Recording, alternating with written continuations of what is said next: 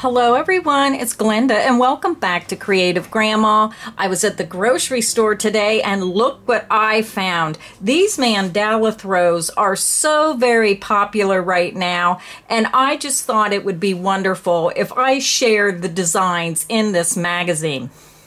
Now, I like to do these kind of show and tells on these magazines because a lot of times if you're looking online, you see the cover and that's about all you get to see, and you really don't know what's inside. So for all my homebound people who enjoy this is for you and for anyone who loves the mandala throws.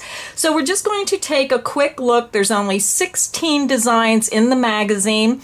This is published by Crochet. It's the Crochet magazine. This is the official magazine of the Crochet Guild of America. So when you look down here, you'll see it's the late autumn 2020 issue, crochetmagazine.com. It's $9.99 in the US, $10.99 in Canada. And I will have a link to the digital copy. If you click that link, it'll take you right to Annie's, or you can look for it in your grocery store. That's where I found it, or any newsstand that sells magazines that sell crochet magazines.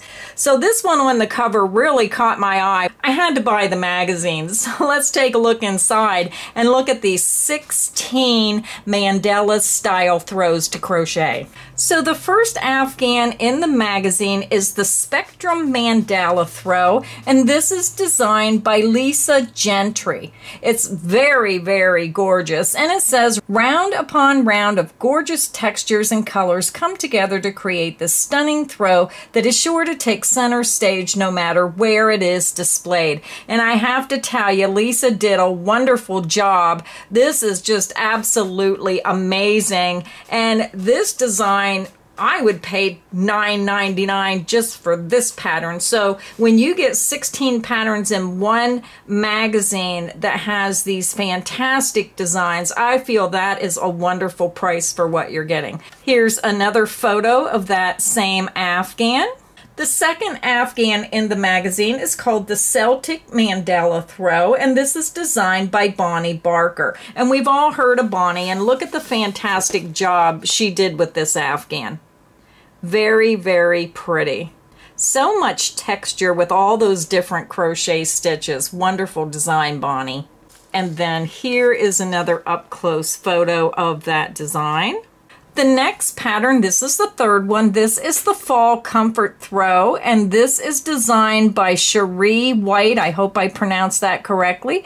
This striking throw is created by alternating 3 self-striping yarns, which allows you to focus on the unique stitch pattern crocheted from the center out in the Bavarian stitch. Each new round of color adds to its visual complexity. And then there is another photo of that Afghan. So the next design in the magazine is Sophie's Universe. Now this has an interview. I believe this was designed by Deidre Uys, U-Y-S. I don't know how to pronounce the name. It gives an interview about the designer. So here you see 3 small young ones playing on top the Afghan. Then here's another photo where it talks about the Sophie's Universe crochet along. The next design in this magazine is called the 6-Pointed Star Afghan, and this design is by Sandra Jean Smith. An all-time favorite from the Annie's archives, gets an update with on-trend colors for your modern home decor. Can you imagine this design if you use like several different colors of the same color, like a real pale blue, light blue, medium blue, darker blue, or do the same with pinks or purples, just all kinds of things that I can see, you know, for this design. Just use your imagination and really get creative. And then here's another up-close photo of that design. The next pattern in the magazine is the Tree of Life Afghan, and this is designed by Margaret Wilson.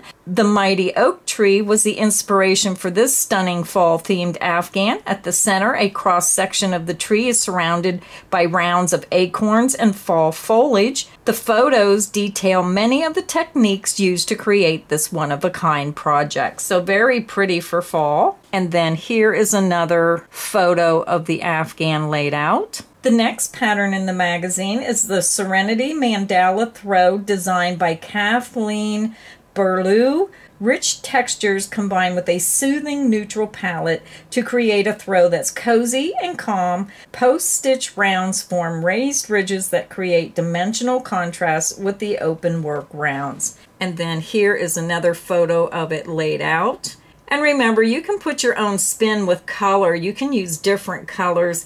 And the magazine really does have wonderful up-close detailed photos of parts of these afghans, so you can really see in detail the stitches. The next pattern in the magazine is the Starburst Mandala Throw, and this was designed by Priscilla Hewitt. Highly textured relief stitches make this round mandala design pop. Deep teal sets off this design worked in worsted weight yarn. Isn't that pretty? I love the center. I love this portion here.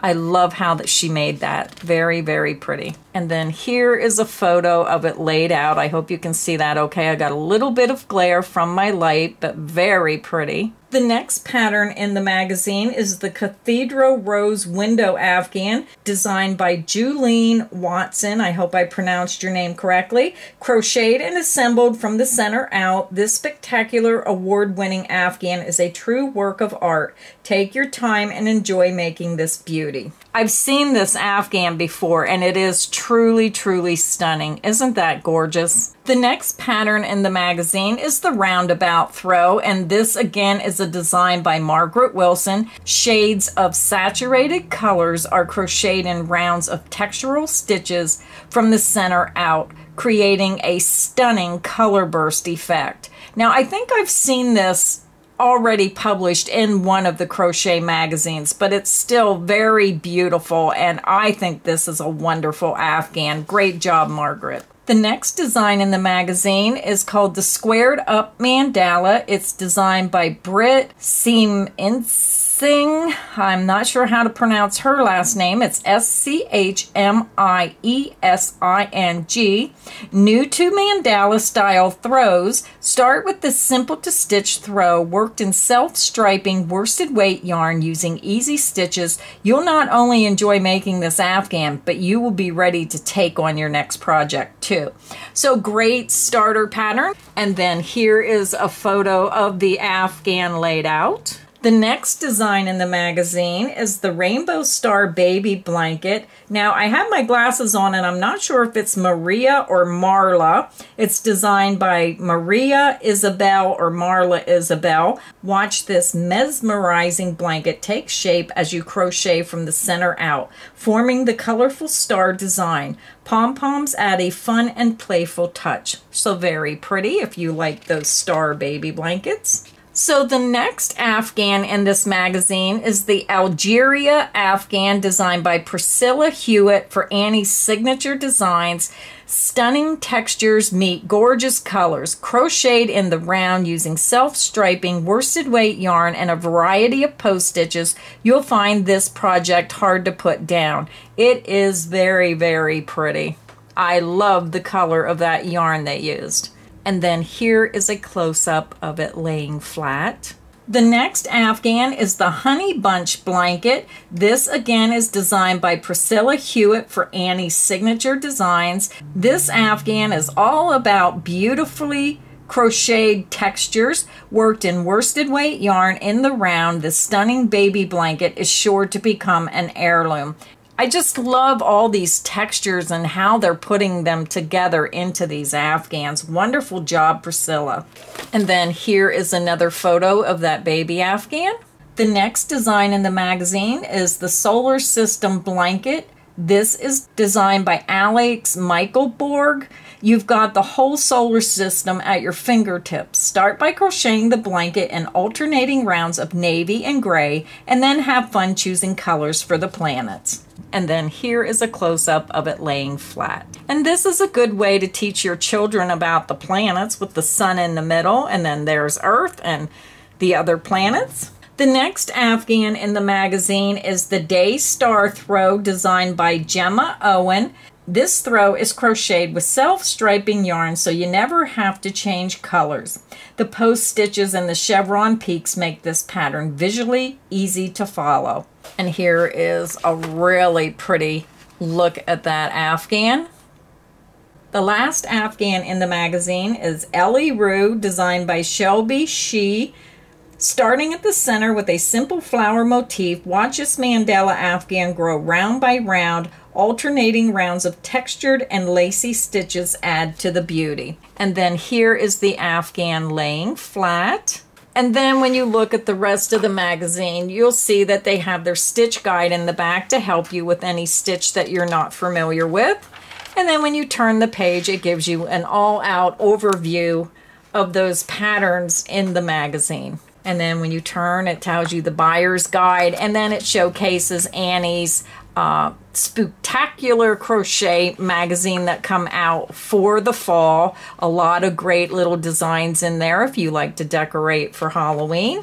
And then when you turn it over on the back, it just has a Plymouth Yarn Design Studio ad on the back cover. So that was an inside look at the Crochet Magazine Late Autumn Edition 2020, the 16 on-trend Mandala designs, Mandala-style throws to crochet. Again, I'll have a link in the description box underneath this video that has the link directly to the downloaded version right at Annie's website if you want to purchase this for yourself. And some of these Afghans in here are just absolutely spectacular, and I hope you enjoyed looking at the designs. So until next time, stay inspired and happy crocheting, everyone.